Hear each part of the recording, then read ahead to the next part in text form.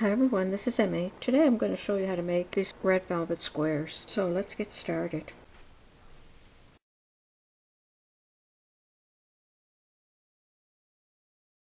Mix these up just to get them all together.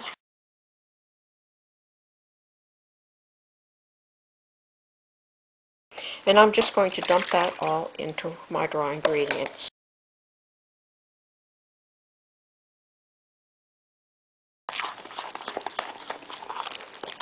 And you don't have to beat as much as you would for a conventional cake because adding vinegar to the baking soda causes this batter to get very fluffy immediately.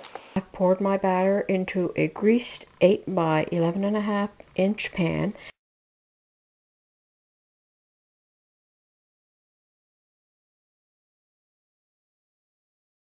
And I'm now going to put it in the oven to bake.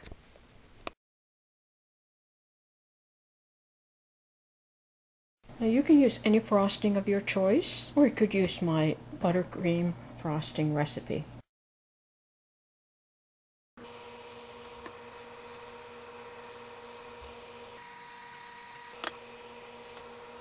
I melted some chocolate chips and I put them in this saucer to solidify again, and I'm going to see if I can curl them. And I have to do it this way, with the spoon this way. Like that.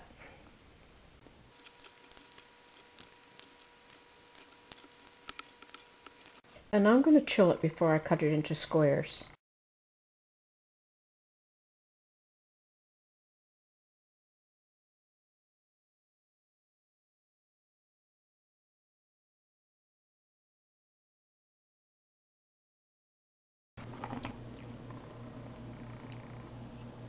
And I'm going to add some toasted coconut to the top, and I'm going to drizzle some melted chocolate over the top.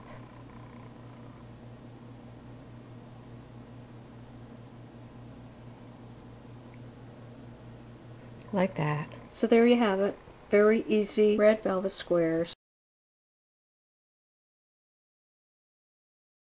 If you like this video, please click like. Please comment below. Please subscribe if you haven't done so. Please share on your social media sites. Thanks for watching.